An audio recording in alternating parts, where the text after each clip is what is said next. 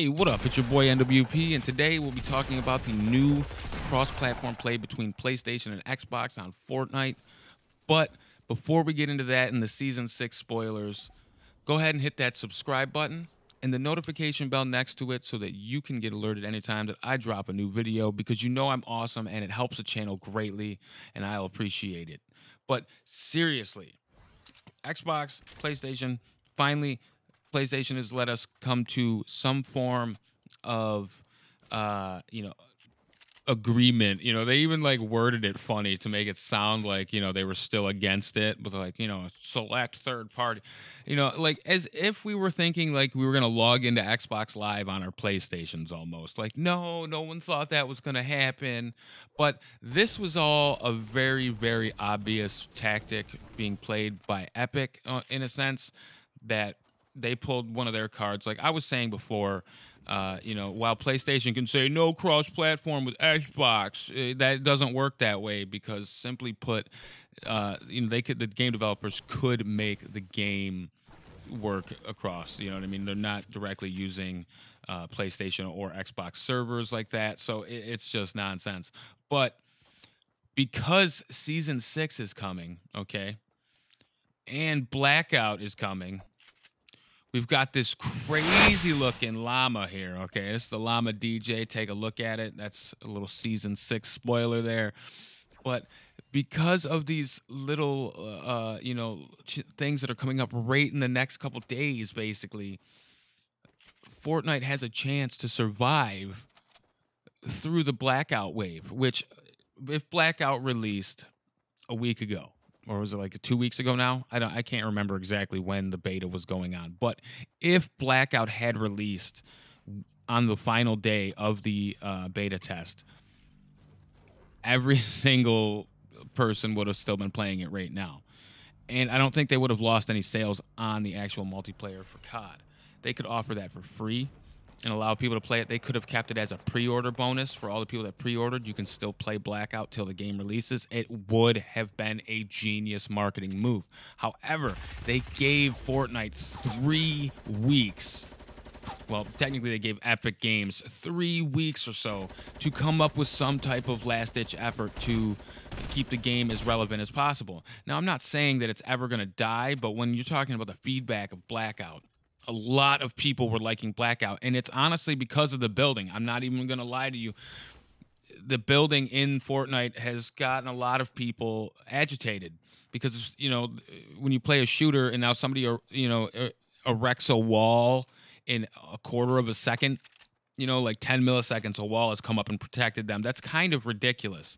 And the fact that it is, spammably repeatable, it's caused some waves in the FPS and third-person shooter communities, to say the least. And you can see clearly that people like to shoot and get hit markers and see the person die that they've shot at. That's how the games work. Nobody wants to continuously shoot at you, chase you around, go up and down. I don't understand how Fortnite got popular, except for that little kids really like playing building games, and that's not really a stereotype in a sense that even when I was a kid, like I loved to play Sim City. Now that is the most boring thing I could think about playing. Like I'm looking for a little bit of action. So I really think this game thrives off of more children than even teenagers and or young adults and adults themselves. I think this game pretty much feeds off of the adolescent group, the sub-teenagers, or the very fresh teenagers, in a sense. Like, when you're 14, it's not the same as like a 17-year-old. You know what I mean? Like your mentality is completely different. And just looking around at the viewership in the Facebook and YouTube streams, I really don't watch Fortnite on Twitch. I don't know why. I just none of the Twitch streamers really entertain me like that.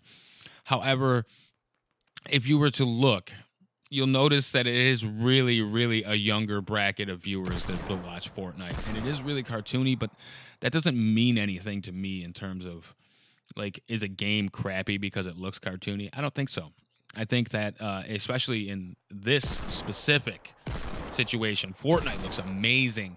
The textures in Fortnite might be cartoony, but if you really look in and you look at like, you know, the bow moving on my back, the back blings that move, the hair that moves, and all of these different, um, you know, nuances that really change what goes on with graphics in a game heavily. Fortnite's got a lot of them going for it, and it's fairly well optimized. I mean, you know, I've seen better optimized games, but for Epic, no offense to Epic, for Epic, this is pretty good because the frame rate definitely holds better than Gears of War ever did. And definitely the weapon play is a lot more fun than Gears of War ever was. And I love Gears of War, don't get me wrong, but I can see that they're like training people to play with a shotgun and like go play Gears of War when the new one comes out. And nobody's gonna do it, man. Like, you know, sure, like Nick Merckx might go play the new Gears of War for like a week or two, but nobody's gonna really play it. And I don't know where this music just randomly came from. Well, what the hell was that? Is that an emote? Like, is this dude emoting? Was that happening right there? And I don't even know. I didn't hear that. I don't think in the game while I was playing. I'm like 9,000,000%. I never. So that was weird. Yeah, guys. You know, like Fortnite Season 6 is going to bring some changes, and it's going to have its first real competition because PUBG has never been, you know, a real competitor for Fortnite. And once Fortnite blew up, it was over.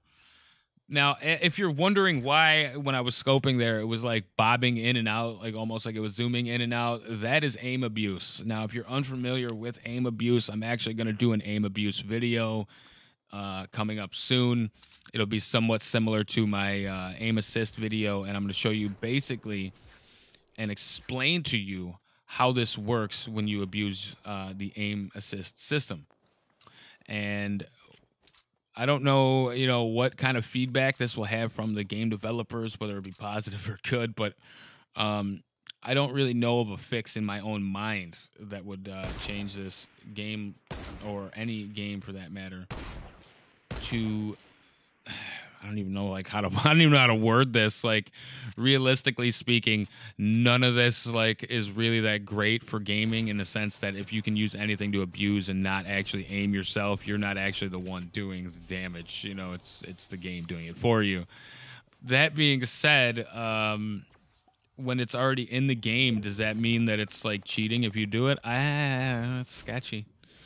Because it isn't exactly a glitch, but it isn't exactly working as intended. So, you know, it's kind of a cross there. And me personally, I'm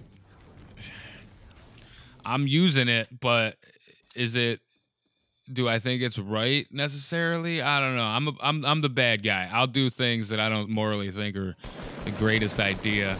But yeah, it's definitely something that can be used to your advantage, and you might want to use it to your advantage, specifically while it lasts. On PC, you really can't do it unless you're using a controller. If you're using a controller, it's going to I mean, yeah, okay, somebody with a really good like twitch reaction is going to hit you with mouse and keyboard pretty stably, but this is going to like even it up in a sense that you're relocking to the target. You're not locking onto a target, but you're relocking like to the movement. So it could be some big stuff. It's just so sketchy. And as you can see here, it's just like how many shots actually hit that guy with, you know, it just becomes like, is this real? Like, should this be allowed? And the people do it, you know, themselves by hand. Like, you know, you don't need a mod controller to do this. Like, a mod controller helps greatly to make it a rapid, you know, in and out kind of thing. But it can be done, and it's like literally shown to you in like Modern Warfare, like the original Modern Warfare. When you do the very first little intro mission that has you running through like the kill house, it tells you to left trigger to change targets quickly.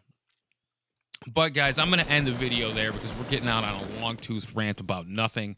I want to thank you for watching. Thank you for liking and thank you for subscribing. All you guys that come through and watch the channel are always awesome, and I always get extra views. Thank you.